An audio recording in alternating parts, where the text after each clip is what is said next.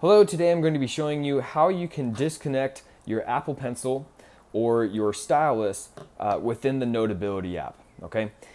Let's say that your stylus or your Apple Pencil dies and then you are trying to write with your hands, but you're not able to do it because it doesn't, even if your Apple Pencil dies, it's not going to automatically disconnect from the app. We have to go in and do it manually. So here's how you do it. There's actually one of two ways depending on what type of iPad model you have and what version of Notability you are running.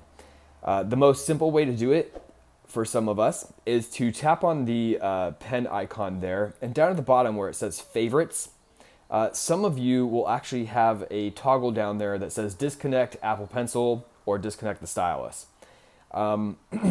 If you are like me and you don't have that toggle, we have to do it a different way.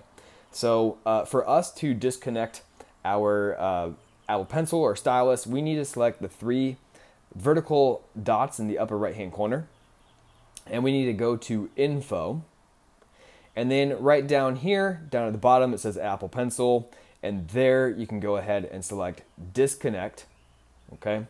And now you'll see that it will actually let me draw with my hands. If this helped you out, please like and subscribe. If it didn't, please leave comments down below and I will do my best to help you out. Thank you for watching, and I'll see you next time.